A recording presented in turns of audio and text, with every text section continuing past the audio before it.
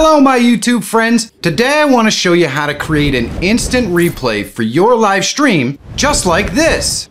Hello my YouTube friends, today I want to show you how to create an instant replay for your live stream just like this. And yes, that was in real time. It's that easy to do. Oh, and by the way, it's totally free. I'm also going to show you how to automate this for anyone who has a Stream Deck. So let's get to it.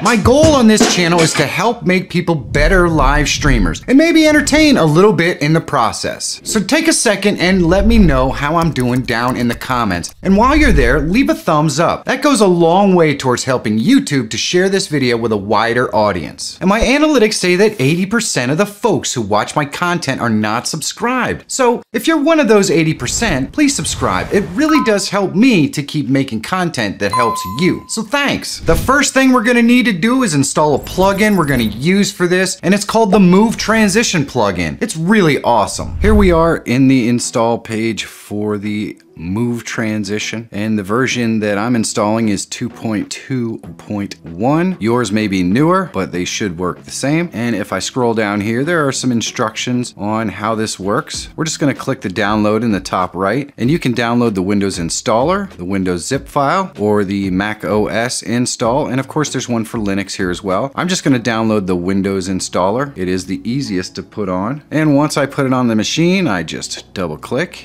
and I install it. This will come up on Windows. You can click here and click Run Anyway, and it's just going to come up to install. It'll ask you where the location is for your OBS. You just want to make sure that you give it the correct location, and then just click Next through the install, and you should have the Move install completed. Okay, now we can go into OBS and set this up for instant replay. We're going to go into settings first, and we're going to go ahead and look at our output. We're going to select this replay buffer and we're going to turn it on. We're going to set it to 10 seconds. You can set it to whatever you want, of course. And we're going to select recording, and we're going to go in here and set this up to record our replay buffer. So we want to set our location where our replay buffer is going to be saved. I'm going to change it to MP4. Then I'm going to go down here and select the proper encoder for my machine. I want my bit rate to be 60,000. That's what I record at. We want our preset here to be high quality. You may have to adjust it depending upon your machine. And I do not need psycho visual tuning. I'm going to go ahead and make sure that my listening device is set. And then I want my base canvas and my output canvas to be the same, 1920 by 1080. And my frames per second are 30. Yours might be 60. And right here, you want to just make sure this says replay. That designates what the replay buffer is going to say. And then we want to go ahead and go to General and select automatically start the replay buffer when streaming starts. And then we're good to go. I'm going to click OK. And then I'm going to come over here and start our replay buffer, and then I'll wait about 10 seconds, and then I'm just going to click this button right here, which creates our replay. Then we're going to go and click the plus. I'm going to create a new scene. This is going to be a nested scene that's going to have our replay in it, so I'm just going to call it an ns-replay and click OK. Then I'm going to go under sources and click the plus, and we're going to go to a media source, and I'm going to call this one replay and click OK. And then I'm going to browse, and I'm going to select that replay that we just created. You can see there it is, and click open, and then OK. So now we have our replay and it's playing. You can see it right there. Now I'm going to go up to tools and I'm going to go to scripts, and I'm going to click this little plus, and I'm going to select the instant replay script and click open. And over here on the right under media source, I'm going to select our replay media source and click close. Then I'm going to click the plus here, and I'm going to go into a media source again, and this one's just going to be the overlay that I use for our replay, and click OK. I'm going to browse and find our overlay and click open. I'm going to loop this so it plays all the time, and click OK, and there we go. So just a little camcorder overlay. Now I'm going to go into settings, and I'm going to go to our hotkeys, and I'm going to set up a hotkey for our instant replay. And there you see it. I'm just going to use Control-Shift-R, and that will save our recordings for our replays. It does the exact same thing as that little down arrow next to the replay buffer. So now we're all set. I can go into scene. I can poke around for 10 seconds, which is actually a lot longer than you think it is. And once I get to about the 10-second mark, I just go Control, Shift, and R, and you can see down in the lower right, it tells me that the replay buffer has been saved. And now when I just switch scenes to the NS replay, there we go. We can see our replay. So how do we integrate this into our live streams? Well, let's go ahead and rename this scene here, and this would be our main scene. So I'm just gonna call it main. And now what I'm gonna do is I'm gonna click the plus under scenes, and I'm gonna create a scene called replay 1. Now under that scene sources, I'm gonna go ahead and add my camera so it looks just like our main, but then we're gonna go ahead and we're gonna add a scene, and we're gonna add the replay scene. And we're just gonna shrink up our replay scene to wherever we want it in our screen, and we'll just leave it right there. So now, once we click our replay button to save our replay, as soon as we're ready to play that replay, we can just go ahead and switch to the replay 1 scene. Now I'm gonna create a replay 2 scene. We're gonna move this up, and I'm gonna click the plus, and we're gonna go ahead and add our replay scene in here, and I'm just gonna shrink it a little bit, and then I'm gonna click the plus again, and I'm gonna add my camera, and we're gonna use the same camera that we have used before, and there we go. We just need to move it under our replay. Now we're all set. So now we've got our main replay, and we go to replay 1, it's just a tiny box, and replay 2, it's a bigger box. Now is where the move transition comes into play, so that all of this looks really, really smooth. So I'm gonna go over here, and I'm going to go ahead and select the move, and click OK to create a new move transition. And then I'm just gonna scroll down here, and there are all kinds of different settings that you can play with in here, but the one that we are going to be interested in is right down here. It is the appearing items, because our items are going to be appearing on the screen, and we're going to drop this down, and we're going to select our ease in and ease out as circular, which is very cool. You can experiment with this. And then this one here is where we want our box to appear from. So I think we want it to appear from the center right. That looks good. And you can also set the transition for these if you want, but there's really not any need to. Once you do that, we're pretty much okay. We can go ahead and preview our transition if we like. You can see these come in and out from the center right, and click OK. And now when we go back to main, we can mess around and create our 10 seconds, and then we're going to go ahead and create our replay using the hotkey. Now when we go to replay 1, there it is, and you see it zip in from the right hand side. Now we go to replay 2, and it zips right up and makes it bigger. Very, very cool. And once this is done, we go back to main, and it just zips it off to the right again. Super easy, right? Well, let's automate it in Stream Deck. If you're interested in checking out the Stream Deck, there is a link in the description down below so you can check it out for yourself. I love mine. It's an absolutely invaluable live streaming tool. And if you want a free Stream Deck solution, there's always the Touch Portal. There's gonna be a link to a video showing you how it works at the end of this video. And here's our Stream Deck. I have an open button here, so I'm going to drag our multi-action function on there.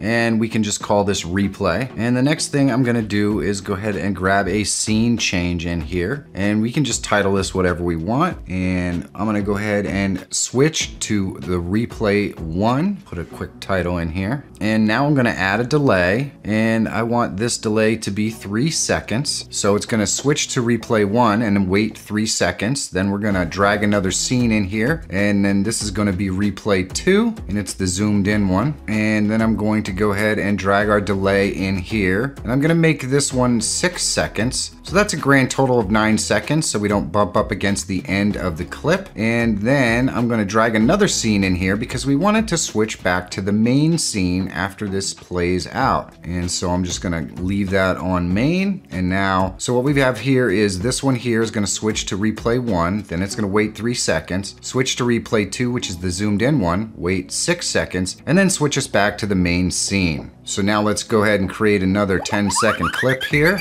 10 seconds is a lot longer than you think, so you gotta kind of do that. Now I'm gonna go ahead and save our replay using our hotkeys, and then all I have to do is click it on the Stream Deck, and there we go. Our replay is playing. It has all the zooming function and everything else, and then it zips off the screen. Friggin' awesome. If you want to see a free solution that's very similar to the Stream Deck you can use right on your cell phone, you should check this video out right here. And if you're always looking for tools, tips, and tricks that can help make you a better live streamer or YouTuber, subscribe to the channel. It's totally free. My name is Michael Feyrer Jr. Thank you so much for watching. Have a great day, and I'll see you in the next one.